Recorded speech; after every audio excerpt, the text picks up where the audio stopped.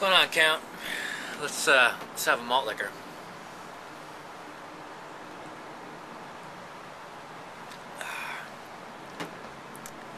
You see me drink that 40 in under 3 minutes earlier? Yeah, that was pretty hot. um, you're talking about video games. Are they art? Let's just kind of just talk about video games. Um, Mr. Runaway 5 did a 30 days of gaming, and I just went over it recently looking for what I was most just interested in. Have you ever in a gaming moment got to a gaming landscape that was so breathtaking that you just like, you stopped shooting things and said, oh my god, look how gorgeous this place is.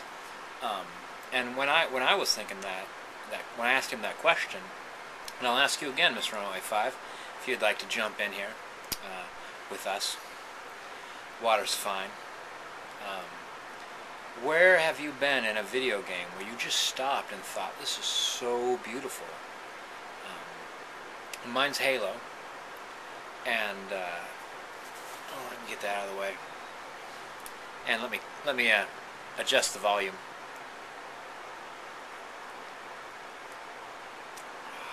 It's so hot this summer. Perfect malt liquor weather. So there's this part in Halo, my Halo, not your fancy Halo that you kids play. And every time I say, well, one time in Halo I did this, and the kids say, you can't do that in Halo. You can in Stone Age Halo, when it first came out, before you were born. Anyway, there's this. It's between two chapters. Master Chief comes through a narrow valley, water flowing down it. That water becomes a waterfall, and that waterfall goes down into a valley, almost like a pit. And the pit is lined with all these shelves and trails, and ledges and overhangs, and there's pools down there, and the place is just full of enemies. And they're all rolling around because, most likely you're holding a sniper rifle. And I did have a sniper rifle, but what I did right then is rather than open fire on everybody, was just look through the scope at everything. It was just beautiful. And it was almost like after I was done, slaughtering everybody, I probably would have took my little power armor off and bathed my feet in that gorgeous aquamarine, crystal clear water. It was a good moment, good gaming moment.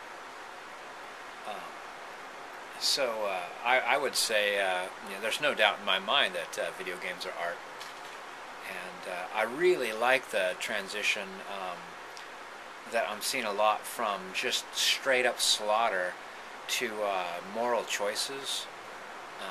And I'd really like that to be explored, because I actually really like, if you choose the negative moral choices, you essentially become like a cartoon evil character, and I think that should be avoided. I think that you take the let's imagine like where the video games, like you're gonna rule a kingdom. You're a displaced prince, and you want to rule a kingdom, and you have these moral choices to make, and some of them you're obnoxious or rude or demanding or kind and honest and giving.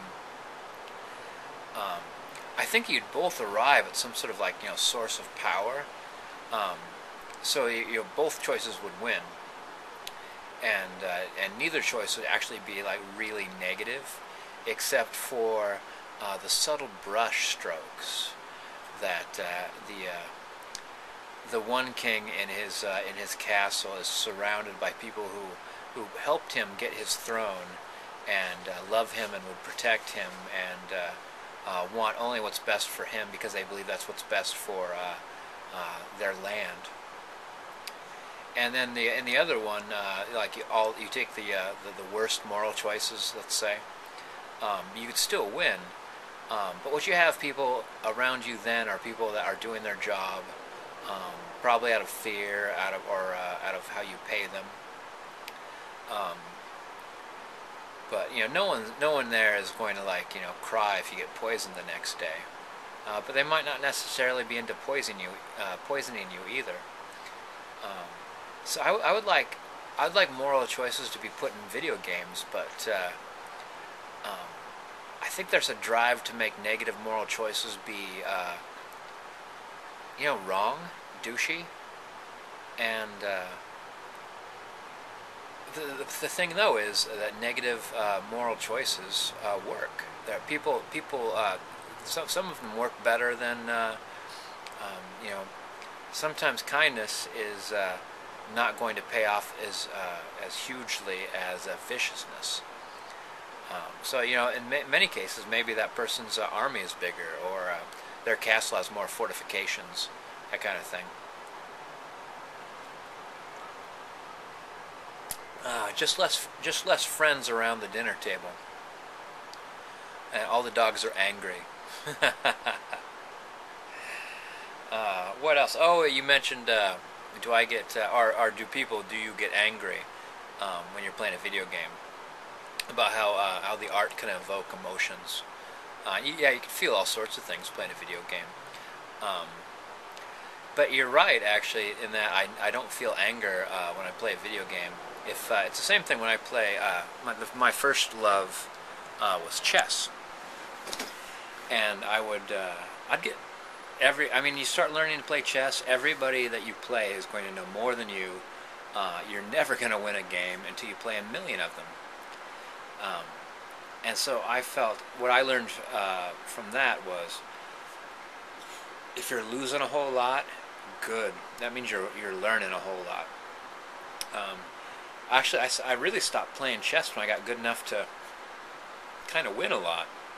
It stopped becoming challenging, and it was harder and harder to find really good players. And the pool of really good players got smaller and smaller. I know you could play chess online now.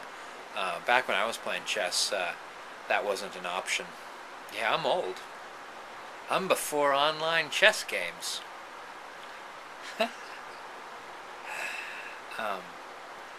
So if I'm playing, I don't know what playing Call of Duty is like, even though I've watched a zillion videos on it. I've played games like it, and if I'm getting mowed down, I don't get angry. The closest I get to angry,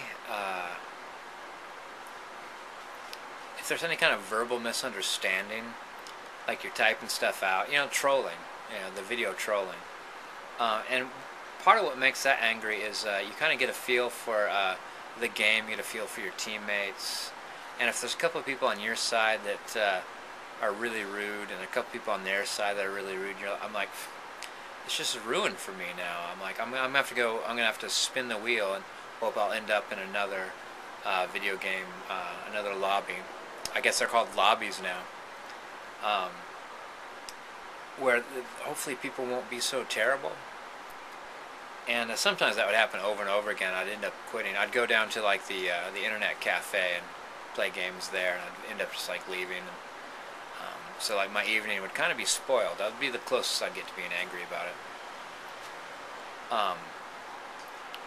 But I love video games. I'm looking forward to getting back involved in PC games. Mr. Runaway 5 was saying that he was quoting statistics on supportive playing being higher on PC games, and he's complaining a lot about Mr. Run. You've mentioned a lot about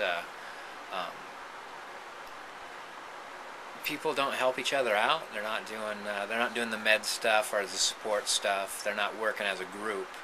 They're a bunch of individuals just slaughtering, murder and mayhem. So I like that idea of going PC and hopefully playing with some people that have a little bit more spirit of the group. All right. Some other thoughts on video games, but I think that's enough for now. It's definitely art. It's definitely a blast. And if either of you two, Mr. Runaway 5 and Count Hector, Christian, have moments when you got into a game and just paused and said, God, that's beautiful. let me know. And the rest of the Tube Tribe, you're welcome to pipe in, chat with us, and tell us your great moments of gaming, or the most beautiful gaming moments you've had. Even if it's chess, people. Even if it's chess. Malt liquor.